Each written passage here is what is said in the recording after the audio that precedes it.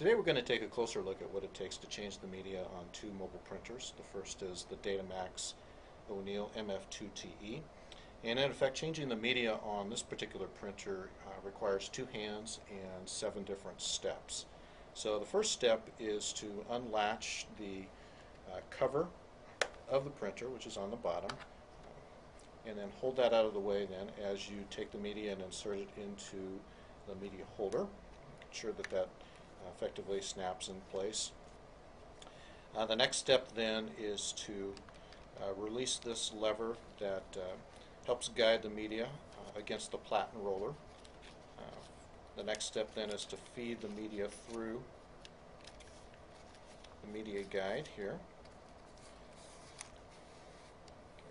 Okay, and give yourself enough media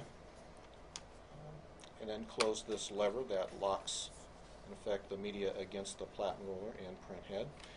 Now the media needs to be fed through a secondary slot that contains the tear bar. Okay, and then the final step here is to close the cover of the printer and latch it.